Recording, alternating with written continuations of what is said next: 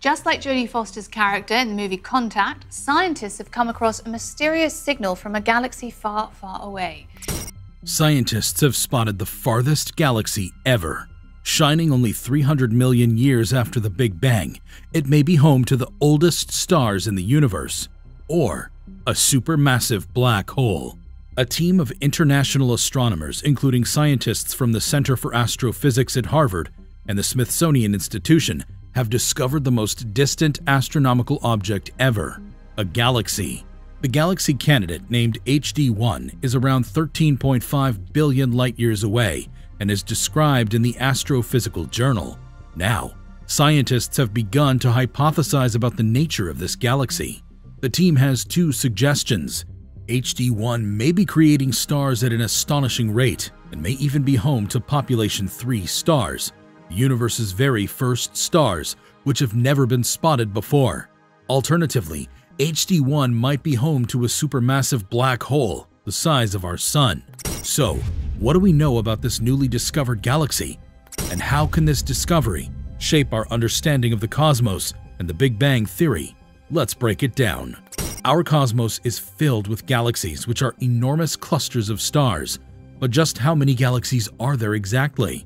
It seems impossible to try to count them. One problem is that there are so many of them.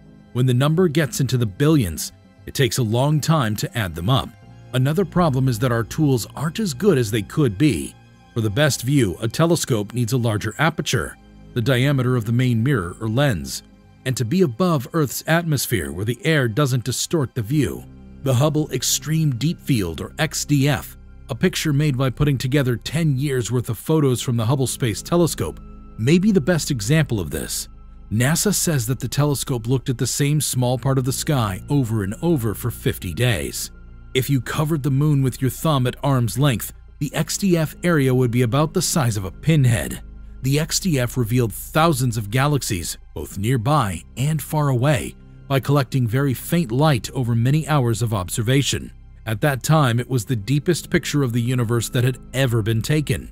So, if that one small spot has thousands of galaxies, just think how many more there could be in other places.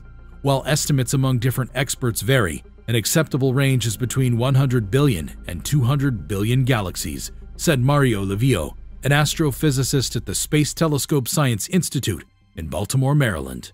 The James Webb Space Telescope is expected to reveal even more information about early galaxies in the universe, according to the Astrophysical Journal.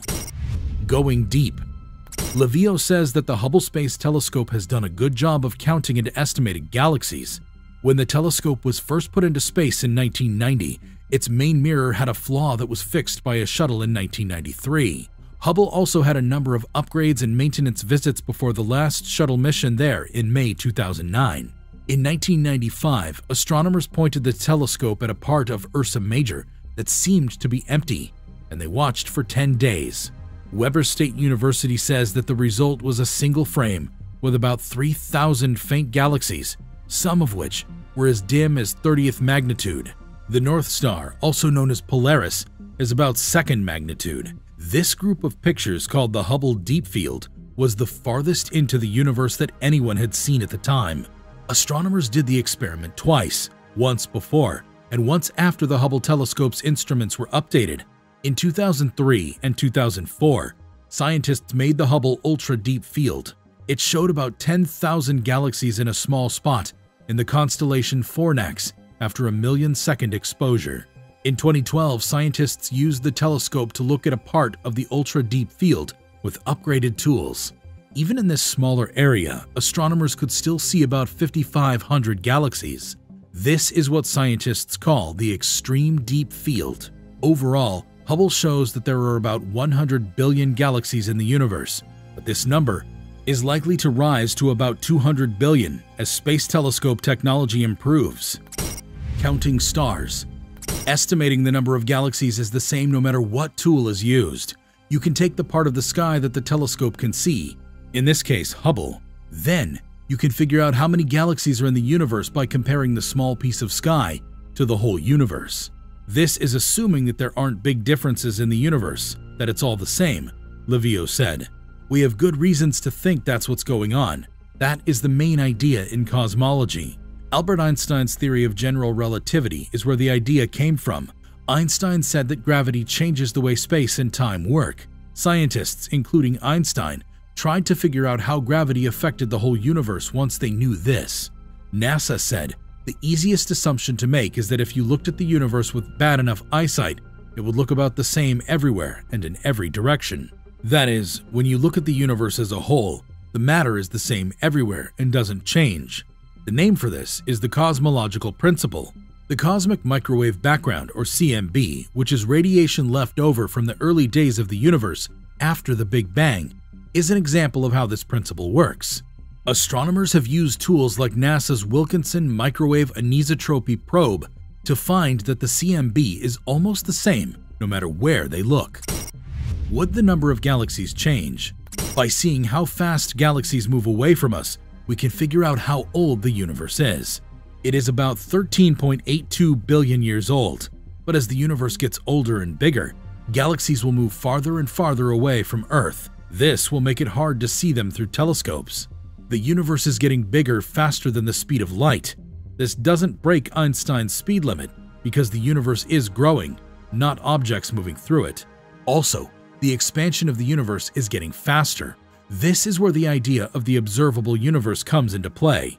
This is the universe that we can see.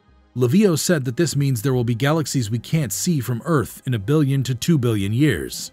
Leviaux said, we can only see light from galaxies whose light has had time to reach us. It doesn't mean that's all there is in the universe. So, this is the definition of the universe that can be seen. Galaxies change too as time goes on. The Milky Way is headed for a collision with the nearby Andromeda galaxy. In about 4 billion years, the two galaxies will join together.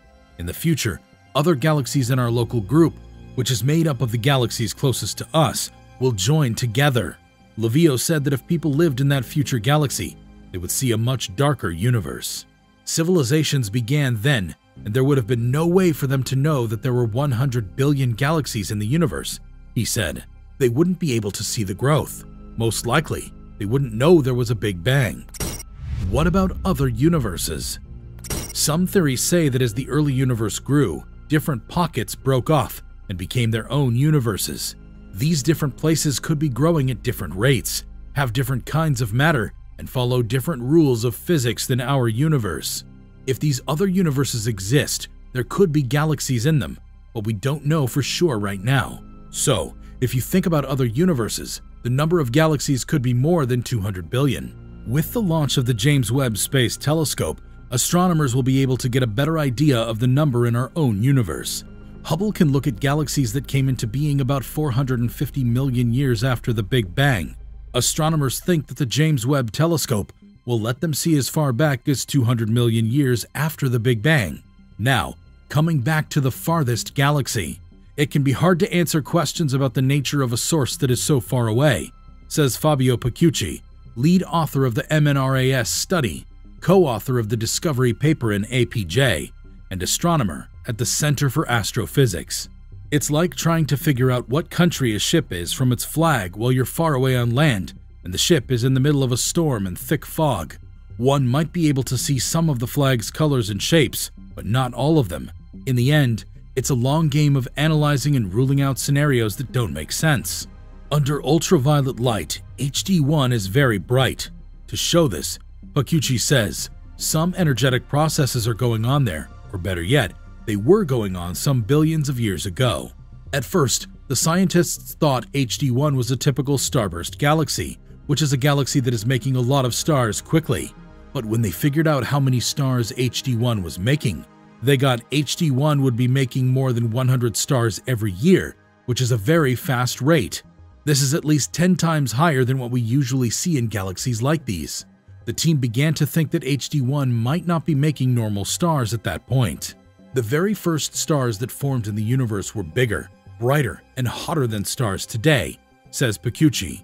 If we assume that the stars made by HD1 are these first stars, or population 3 stars, it would be easier to explain how it works. In fact, population 3 stars can make more UV light than normal stars, which could explain why HD1 is so bright in the UV range. However, A supermassive black hole could also explain why HD1 is so bright. As it eats up huge amounts of gas, the area around the black hole may send out high-energy photons. If that's the case, it would be the oldest supermassive black hole we know of by a long shot, since it would have been much closer to the Big Bang than the current record holder. HD1 would be like a big baby in the delivery room of the early universe, says Avi Loeb, an astronomer at the Center for Astrophysics and co-author of the MNRAS study. It beats the record for the highest redshift of a quasar by almost a factor of 2, which is an amazing feat. HD1 was found after the Subaru Telescope, Vista Telescope, UK Infrared Telescope, and Spitzer Space Telescope looked at it for more than 1,200 hours. Astronomer Yuichi Harakane from the University of Tokyo found the galaxy. He says that it was very hard to find HD1 among more than 700,000 other objects. HD1's red color fit the expected features of a galaxy 13.5 billion light-years away surprisingly well, and when I found it, I got a little bit of goosebumps.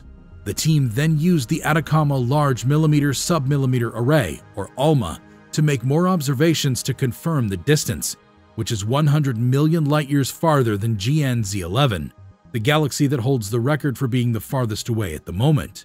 Soon, the research team will look at HD1 again with the James Webb Space Telescope to confirm how far away it is from Earth. If the calculations that have been done so far are right, HD1 will be the most distant and oldest galaxy ever found. With the same observations, the team will be able to find out more about who HD1 is and see if one of their theories is correct. A few 100 million years after the Big Bang, a black hole in HD1 must have grown from a huge seed at a rate that has never been seen before. Once again, it looks like nature has more ideas than we do. That pretty much wraps this video up, guys. Thanks for watching. So, what are your thoughts about the shocking discovery of the farthest galaxy? Share with us in the comments below. Make sure you subscribe to this channel with a bell notification if you enjoy watching our content. We upload some awesome stuff here which you will most certainly enjoy. Hit a like on this video and leave a comment below. See you guys in the next one.